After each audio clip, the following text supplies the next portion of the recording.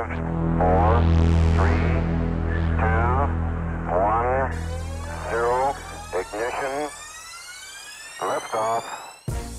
Hey guys, welcome to MB Tech Talker. My name's Matt. In this video I'm going to be showing you how to set up a virtual Palo Alto next generation firewall using VMware ESXi and how to configure the basic management settings required to access the web UI. If you want to see more videos like this, be sure to hit that subscribe button and the bell to get notified every time I post a new video.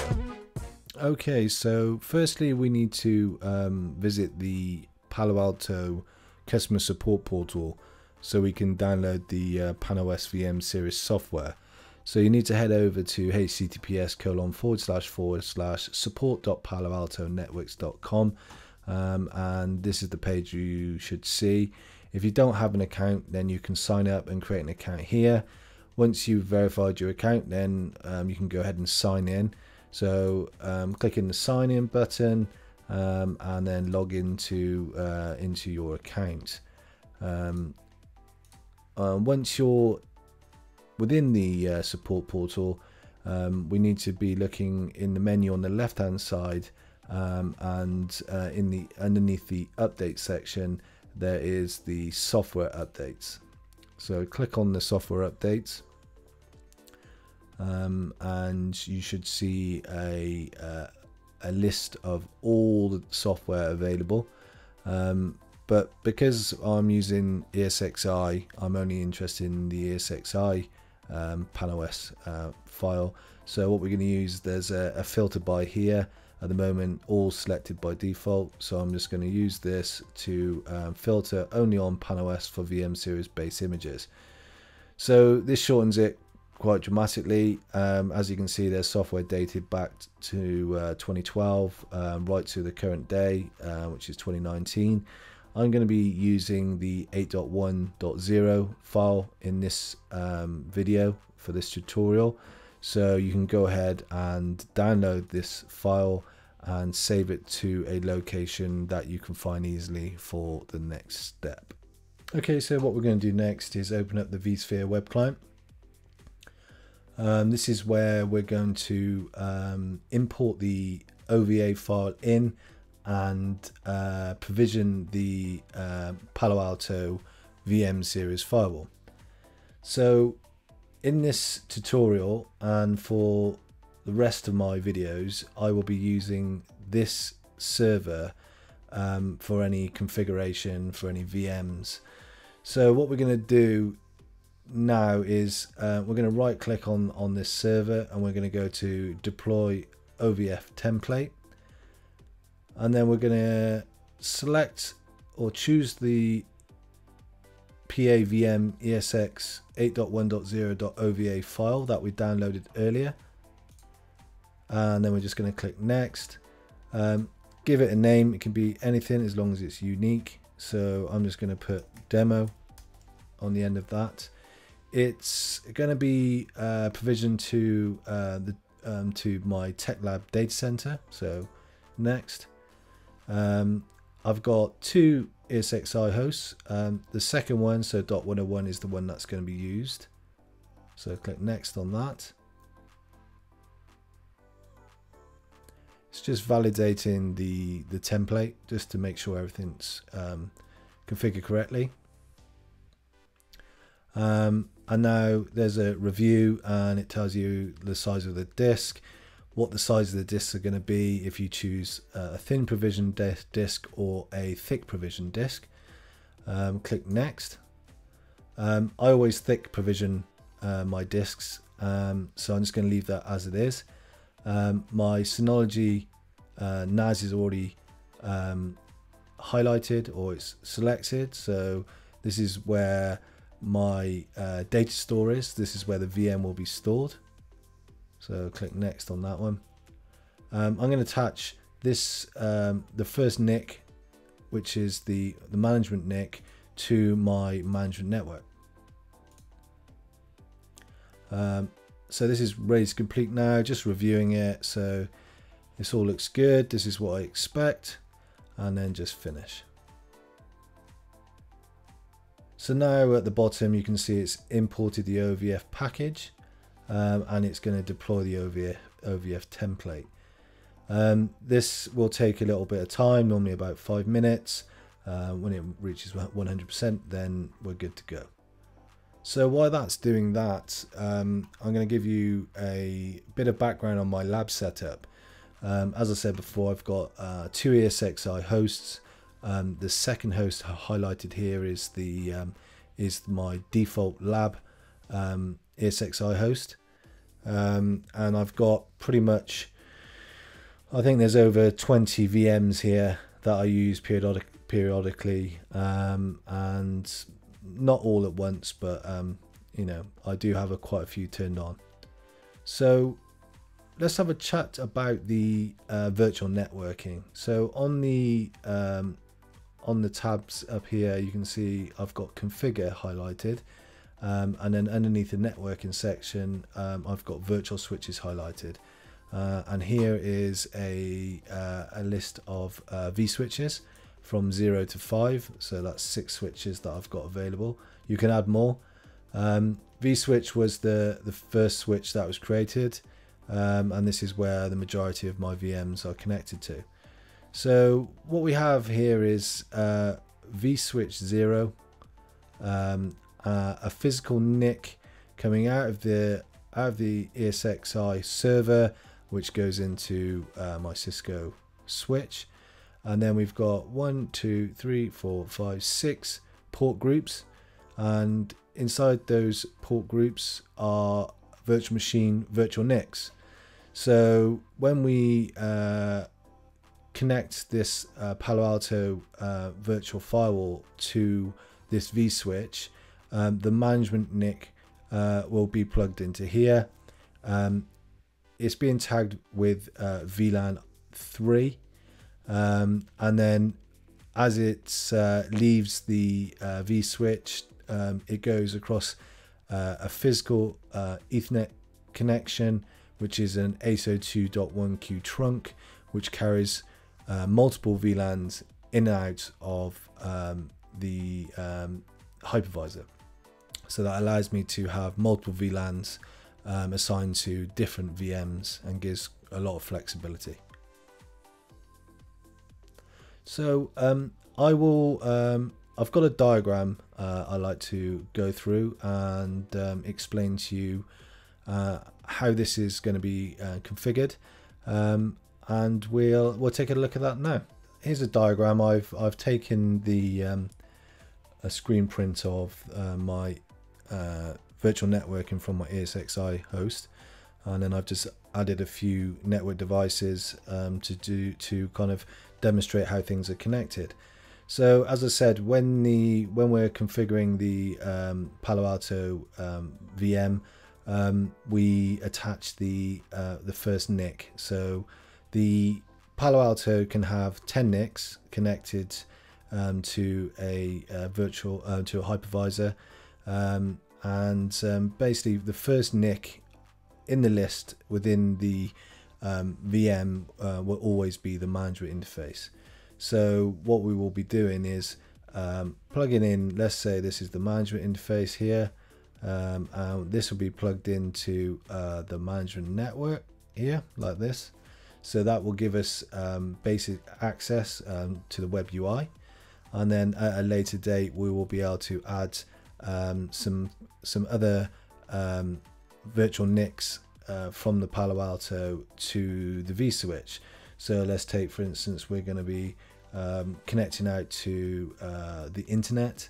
So we'll be going to the lab internet, and then also a LAN.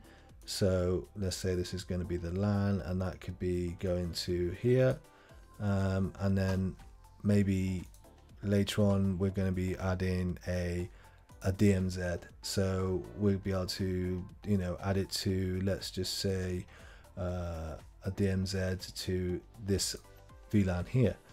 So it gives us a lot of flexibility. So we'll be able to do lots of configurations and different kind of scenarios by using the virtual networking. So yeah, but that's how the Palo will be configured. The virtual network connections will be configured, and then obviously the actual hypervisor or the server itself has a connection to a Cisco switch, which is a trunk port, and then this goes into either physical devices here or to a router, which in turn goes out to the internet. So we've got a mix of a virtual environment and also a physical environment, bridging the two. So we've got lots of possibilities, lots of different configurations we can do, lots of examples and lots of tutorials. So I hope that clears it up and makes it a little bit more easier to visualize. Okay, so let's get rid of that. As I said, this is now been completed. The VM's been it has been provisioned now, so it's successful. It's now in the list here, and if we right click on this and go to edit settings, we should now be able to see what we've got.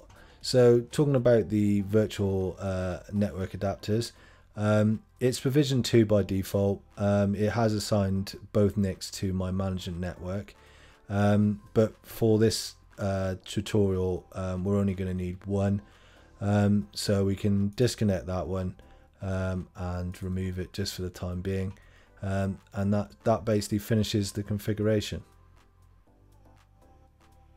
Okay, so once the Palo Alto VM has successfully booted up, it's time to access the command line and verify the management interface's IP address and check connectivity just to make sure we've got some IP connectivity. So you do that quite simply by selecting the VM from the menu and clicking on this black window which launches the vSphere console directly to the Palo. This acts as if you were plugging a physical console cable into a physical device. It's exactly the same. It's just that you don't have the faff of doing that, which is great. So from here you use the default Palo credentials, which is admin, and as you see, you get a warning to say that your password is set using the default admin credentials. Obviously in a production environment you would change this because of security reasons. You need to lock this down, but in a lab environment, you know, this is, you know, just, it's acceptable. So so what we're going to do is verify the IP address of the management interface by issuing the show interface management, and there you can see that the interface has picked up an IP address.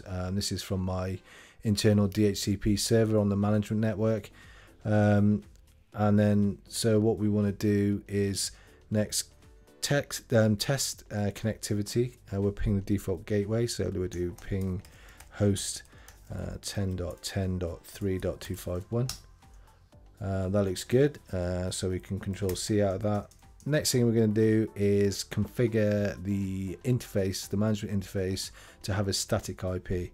So you type configure and we're going to do set device config system IP address, and make an IP address out, so 10.10.3.88 net mask 255.255.255.0 and space default gateway, which is 10.10.3.251, then DNS, so that's DNS hyphen settings servers, primary 8.8.8.8, secondary 8.8.4.4, hit return.